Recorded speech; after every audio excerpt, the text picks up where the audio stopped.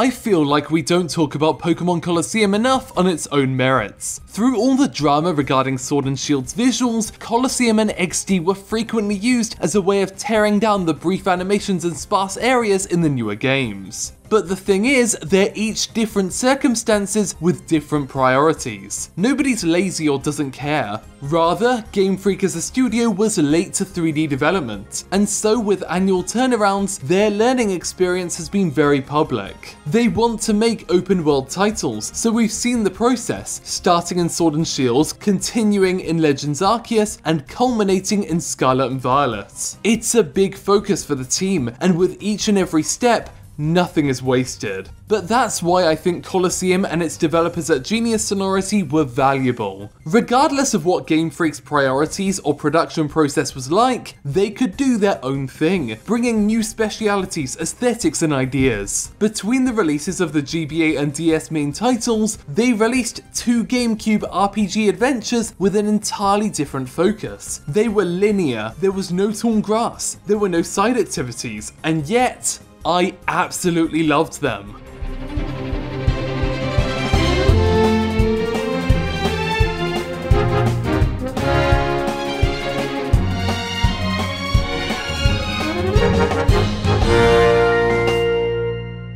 We all know how things went in the end. Not only were Colosseum and its sequel, XD Gale of Darkness, critically panned, but for Pokemon games, they weren't really commercially impressive. If there were plans to have Genius Sonority continue to produce a parallel line of RPGs alongside the main series, then those were scrapped. But I do kind of want to live in this other universe where Game Freak isn't the only one making these kind of games, because Colosseum is weird. Besides being the first 3D Pokemon adventure, the developers intentionally made it feel somewhat offbeat. While other spin-off games have adhered more to the visual design established by Ken Sugimori, the developers at Genius Sonority assembled under the leadership of Shinichi Hiramoto, a Star Wars obsessed manga artist who was known for his striking and often grotesque art, his most popular work being Hell's Angels, adapted into a 2008 Madhouse film. Compared to Sugimori, who was more into the cuter side of manga, they couldn't have found a more different art director. Of course, it was still a Pokemon game being released by Nintendo, so it wasn't like he turned Pikachu into a rotting corpse or anything. Instead, in his words, he balanced his respect for the Pokemon brand with his impulse to destroy it.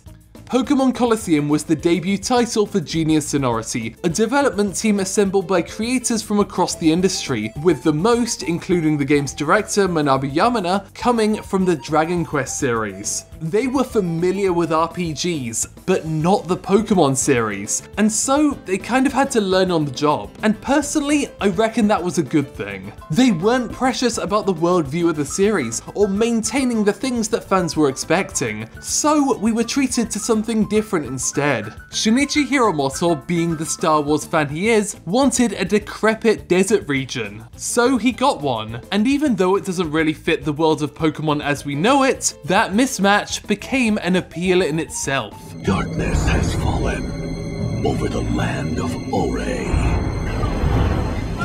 I think we can sometimes get too worried about what suits a franchise, while ignoring how much fun it is to have something that doesn't fit at all. I still remember playing through that whole sequence in the Under for the first time, where you have to work alongside the kids grid to overthrow its mare. That weirdly uncomfortable feeling where everyone's against you just wasn't something I was used to from the Game Freak titles. Sure, a world struggling to survive, the rich and powerful exploiting the poor and weak, and a mega corporation conducting unethical experiments aren't concepts foreign to Pokemon today, but they've never been this much of a focus. Colosseum's director mentioned that it felt like he was making a movie, and that fits. The main series has always been about having 2 or 3 concurrent plots. One for your gym battle adventures, one for battling against an evil foe, and one for a side activity like contests. But Colosseum is streamlined. Everything from its gameplay to its art design to its towns are there for the singular purpose of telling a story about overthrowing Cypher. Even when its sequel, Pokemon XD Gale of Darkness, added wild Pokemon battles, it was more of a distraction than a sign of a more open world adventure on the horizon. This was a big part of reviewers' problem with the game at the time.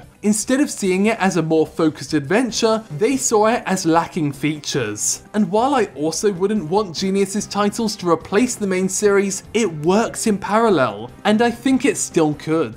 At the time, the protagonist Wes was an 8-year-old's idea of what's cool, and I was that 8-year-old. The idea of playing as a former bad guy capable of stealing other people's quote-unquote shadow Pokemon was awesome. Walking into a room to see Myra B dancing with the Ludicolo's was fun as hell. And the fact that you blow up your team's base at the start of the game and then come back at the end just to kick them down again was, to both an 8-year-old and 26-year-old me, the coolest thing ever. And that's not to forget about XD, which, while having a more traditional younger protagonist and opening chapter, also has Lugia stealing a ship, a team up with Team Snag'em, and the entire Citadel Island sequence that truly feels like you're storming the enemy lair. Some things might not be as cool as they once were to my primary school self, but it's still exciting just due to how wildly different both Colosseum and XD are from the rest of the series. And that's the point. I want to see Pokemon in a different light, and I think that can only really happen by giving new creative talents the keys to the kingdom and seeing what happens. It's worked with the web anime shorts, with the episode directors of Generations, Evolutions and Poketoons each delivering a different kind of tone and aesthetic for the franchise. And I think that can work for the games as well. In the end, it kind of comes down to priorities. For example, a lot has been made of Colosseum's elaborate animations, and they are fantastic, with a big focus on detailed effects and weighty reactions. When a Pokemon gets hurt, you see it, and when they go down, it can feel a little tragic. Since there were going to be players who would only be interested in the battle mode, the creative team saw this as a big priority. They felt that if players were going to bother to connect their Game Boys up to their GameCubes, then the on-screen battles needed to be worth it. But a decade and a half later, when Game Freak eventually made their own console 3D RPGs, people were quick to compare, making out that Game Freak were lazy and Genius Sonority were, well, geniuses. But the truth is that every part of 3D Pokemon animation or modeling within almost every Pokemon game or Smash Bros. Title since 1998 has been either created at or supervised by one company: Creatures. Sure, Genius Sonority and Game Freak made the rest of their respective games, but it's Creatures that makes the Pokemon assets themselves. The difference is, as I said before, priorities. Genius Sonority wanted to continue the legacy of the Stadium games by having dramatic animations for the Pokemon, and so they asked Creatures to do just that. That's why plenty of Stadium animations turn up in Colosseum. Likewise, when Game Freak were making the step to 3D with X and Y, they wanted to keep the feeling of their current battle system, which focused more on brief and efficient attacks, and so Creatures made new animations that did just that. It's not perfect, not even close, but I don't think that animations in Genius's titles were ideal either. Colosseum and XD have so many random trainer battles that the animations can start to feel tedious at times, but what I do value is that both exist. Two separate creative directions that each have their own pros and cons.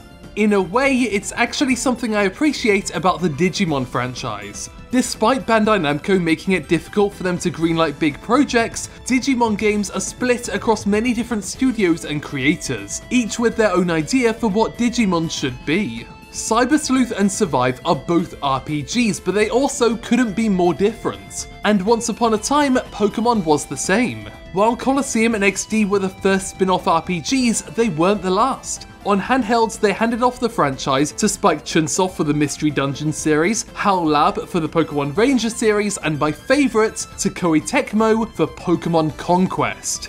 Pokemon Conquest. You can battle like never before. Playable on Nintendo DS and 3DS systems. Rated E for everyone. This Nobunaga's Ambition crossover was particularly fun because, like with the Genius Sonority games, we got to see new artists outside of the regular Pokemon cycle take a crack at creating new Pokemon characters. In this case, it was Asami Yamamoto who we have to thank for this image of Nobunaga riding a Hydreigon, or this version of Date Masamune dressed as a Braviary. Plus, it's a strategy RPG. It takes hints from the Pokemon series, but it's an entirely new way of battling, and the progression is brilliant, with not just your Pokemon evolving, but your warlords as well. Look, you can give Motochika Samurott spikes. I should clarify that Pokemon has been given to other developers more recently. Both Pokken Tournament and New Pokemon Snap were developed at Bandai Namco, and Ilka handled the remake of Diamond and Pearl. But neither really took the franchise in a new direction in the same way that Genius Sonority or Koei Tecmo did. Pokken Tournament doesn't feature a scene where Charizard throws his son off a cliff, for instance. Pokemon is best when it's a bit weird. When a bad guy just decides to punch someone instead of battle. When a scientist reckons getting inside a Groudon mech makes them a better trainer. When Sengoku period warlords start cosplaying as their best friends. These games did alright commercially, but never as well as Stadium and nowhere near as well as the main series. After wrapping on Colosseum and XD, Genius Sonority went on to make the Stadium successor Pokemon Battle Revolution for the Wii, and today they make mobile puzzle games like Shuffle and Cafe Mix. There just aren't any Pokemon RPG spin-offs anymore. The closest we've gotten in the last 5 years was a remake of the first Mystery Dungeon. But I just can't help thinking about that parallel universe where people loved those adventures through Ore as much as I did and still do. The Game Freak titles continue to be great, but that's a team dedicated to creating one specific kind of game, and that isn't a linear narrative adventure set in a world designed by an offbeat manga artist, nor are they unique crossovers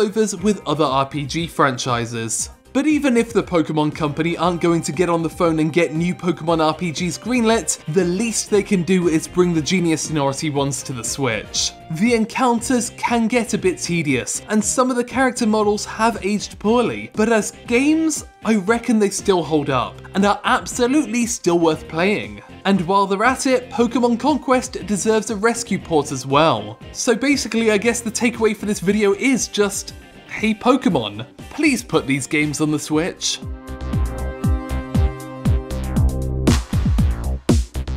Thanks for watching the Canipa FX, and thanks for helping me build a platform where I can turn my Pokemon hot takes into monetizable content. With that in mind, I'd like to thank these incredible people for supporting the channel. In particular, I'd like to thank Alan Baquero, Austin Hardwick, Biopower, Chris Boylan, Dedameat, Eddie Lehecka, Faux Wizard, Frizzy Canadian, Frogkun, Fujay, Jacob Bosley, JR Pictures, Mike Tamborelli, My Own Mother, Rylan Taylor, Studyoy, Tomer Aman, and Tiago Nascimento. If you want to see more videos like this, or perhaps one on Cyberpunk, then please visit patreon.com/theCanipaEffect.